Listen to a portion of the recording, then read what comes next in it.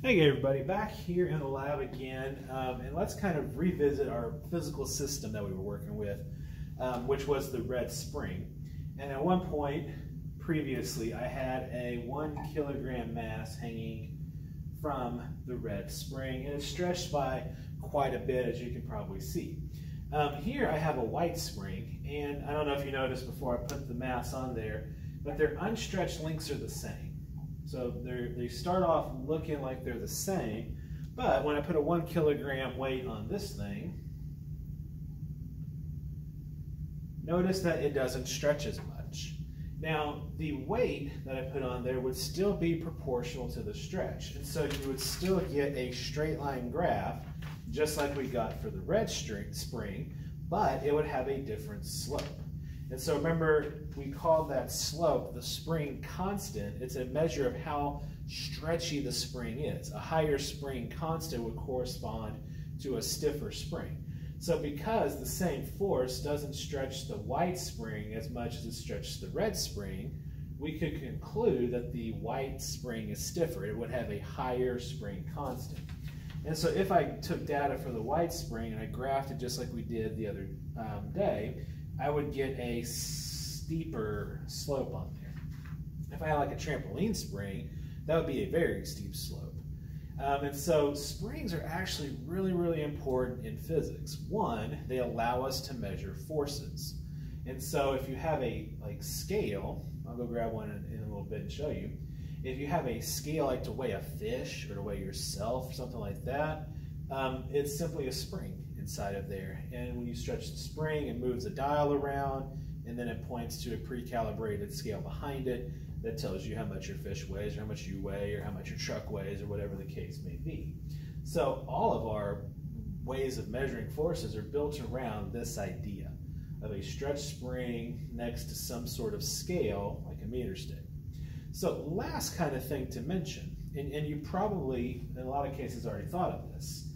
This meter stick is just kind of arbitrarily taped next to the springs.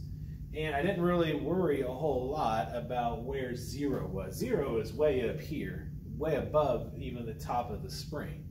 Now I could have taken my meter stick and chopped it off so that zero could be right here.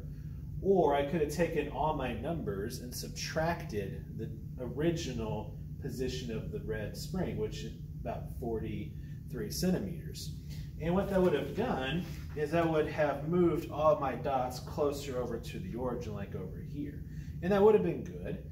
That probably would have made it easier to figure out the y-intercept, but it's not necessary. And that's kind of an important lesson I want you guys to see off the bat.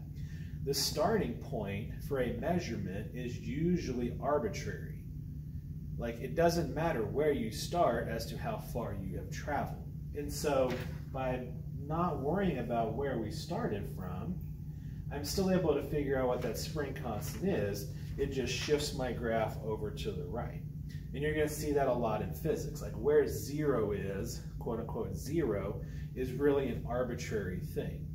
And so you can play games with, all right, I'm going to subtract 43 centimeters from all my numbers, and then my line is shifted over, but that doesn't really have much effect.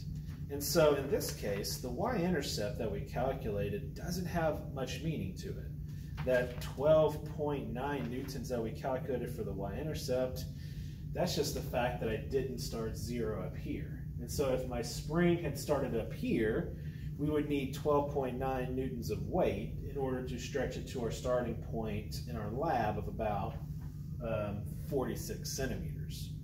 And so understand that a lot of times what your y-intercept is, or your starting point, is arbitrary.